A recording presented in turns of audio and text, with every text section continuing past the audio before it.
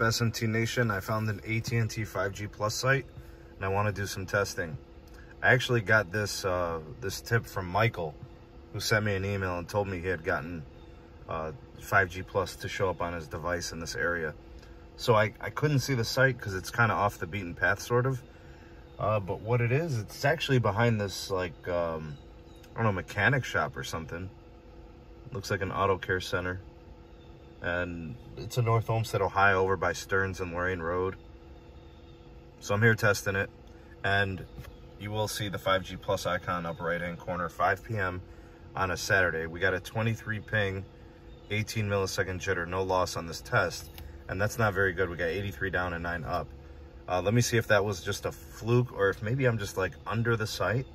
But I did want to give you guys, you know, like a view of the tower. Okay, the speed's picked up. Let me show you guys here. All right, so they're gonna be at the top, and I might be a little bit too close to really get a good test. So I'm gonna drive off and go across the street.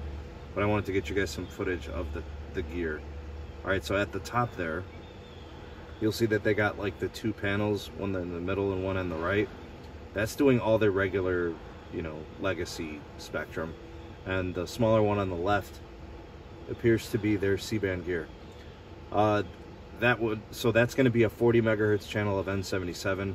I do want to tell you guys though, that's different than the one I just tested over in Columbia Station. They're doing different types of antennas and radios.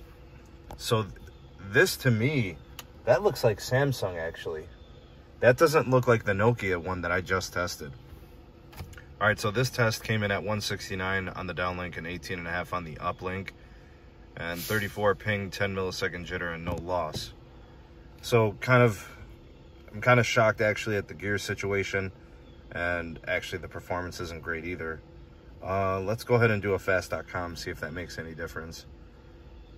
Shouldn't be, but again, like I said, I'm gonna go and do some more testing across the street because I might just be too close.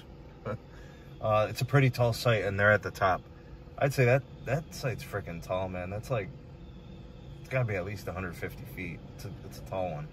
Oh, and by the way, I don't know if you guys noticed this as we kind of complete this test. It'd be T-Mobile, but there's a Sprint site that's like a half mile away. So maybe they're coming back to upgrade this and they're gonna shut down that Sprint one. I don't know, we'll see. All right, so here's the fast.com. We got 280 down, 31 on the jitter, and then 38 on the uplink. So that tested a little bit better. Let's go ahead and run an Perf test. You guys know I like doing those. Not only can you test like the speed, but you can also test things like video playback performance and what are the other things they do? They do like a zoom test. They do like a Google search, the web browsing. Oh, okay. There you guys go. 478 max, 336 average.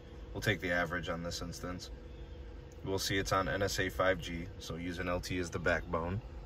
Uplink at like 43 megabits per second average. Let's see what the latency is giving us here. Yeah. Latency on NPerf is never good for whatever reason. The servers, it's just not very good. 55 millisecond or something. I don't really take the latency to heart from NPerf. From the other guys I do, like fast.com and stuff like that. Like, I don't even know what's going on right now. Latency's stuck. Huh.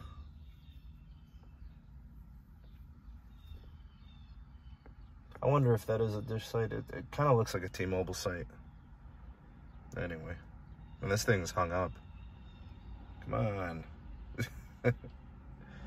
Freaking go. Just get on with it. Huh. I never had to use the stop button here. Restart. All right, we'll run another one. Why not? Hope I'm not wasting your time with this. What can you do? We're at the mercy of the functionality of the app. Now, this upgrade must have just happened pretty recently, because I mean, I drive by this area all the time, and I never picked it up. So this is probably within the last couple of weeks. All right, here we go. Now we're gonna do the Google test, then a Facebook, and then Amazon, Zoom, and Wikipedia. And what I'll do for you guys will see the performance scores and how long it takes. What I'll do for you guys is I'll go ahead and do the Lte test too, and then we'll compare it. Wow, the Amazon test was bad. It was like 59%. All right, now it's going to run the video resolution playback test. It'll do a 360p run, and then it'll do a 720p, and then lastly a 1080p. And then I actually, because I just remembered I could do this, I can go back to the ookla test and then do the video test on there. And then we'll run the Lte, and we'll see if it's any different. Got the streaming test. 360p came in at 95%. That's really good. It's one of the higher scores I've seen. 720p is good at like 92%. This one is the most telling, 1080p. Let's see. Good, 93%. Even better than the 720p. So streaming was awesome. The browsing, it's good. You can see that rating, it's green. So they're good. I usually like to see that in the upper 80s. And then the NPerf scores, I've seen those upwards of around 130,000. All right, 357 down, 45 up, 34 ping on the latency. Right, so we are now in Lte only. You'll see it bumped into 5GE. And we can go ahead and run this test. We're going to do fast.com. We'll see if maybe they did a bump to the backhaul. I'm sure they did. AT&T usually runs their own fiber too here. Pretty good, pretty good. All right. 28 ping, 0.59 jitter. So the ping and jitter, good. And we got like 114, 115 down. Good stuff. Oh, that uplink really dropped off, didn't it? Kind of, sort of might want to be on 5G, right? Might want to get yourself an N77 compatible device out here. It seems to be making a huge difference for AT&T. So these are very common AT&T uplink speeds for me at 707, 7.07 I should say. And you can see on the 5G Plus it's much better. Let's go ahead and let's do a fast.com here. And then after the fast.com, we'll run it through NPerf. And we'll see how it compares to the 5G Plus. You know, a lot of you guys out there hanging on to some legacy LTE devices, it might be time to move on, especially if you're on AT&T and they're starting to upgrade with the 5G Plus, the N77. And it's still pretty good on LTE. And by the way, this is an AT&T Business Elite plan. This is the best you can get. All right, 130 down, 36 up. Oh no, 130 down with a 37 ping. Let's see what we're getting on the uplink. Huh. Maybe that uplink was just a fluke on the LTE, because now it's doing better on the ookla. It's doing better on the fast.com.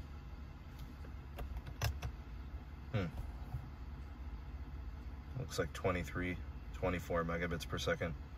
All right, fair enough. 22, 21. It's dropping a little bit. All right, let's go ahead and get to NPerf here. And let's run it through its paces there and check all that it's doing here. Full test. Let's see what's happening.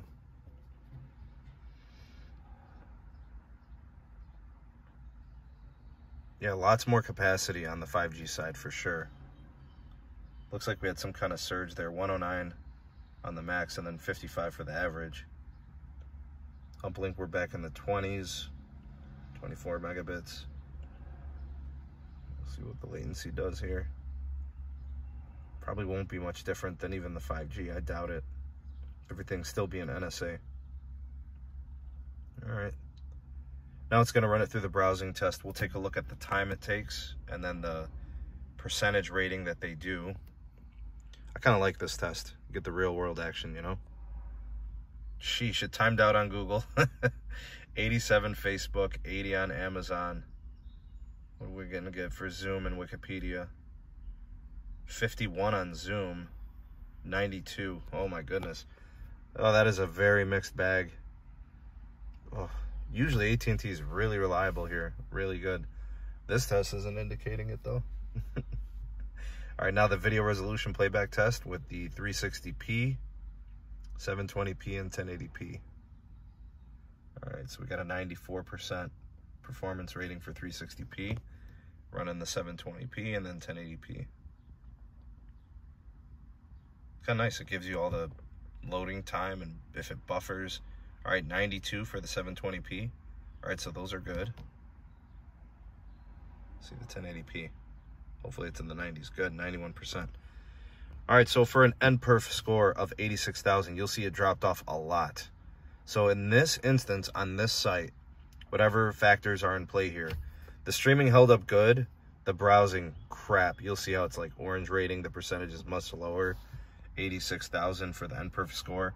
109 down, 25 up, and 35 latency. So that's what you guys got going on there. Here's the video test on Ookla. I don't know, in this instance, on this site, you're going to want a 5G device that has N77 C band. All right, here it's running the adaptive bitrate test. I don't know if you guys ever use this on Ookla. I'll go ahead and run this on the 5G side too, but it'll run it.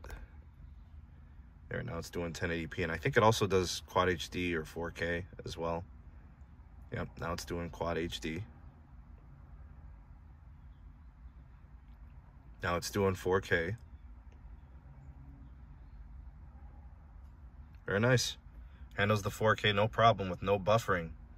Load time at 1282 milliseconds, I guess. So you could do all. You guys will see it there, 5G on.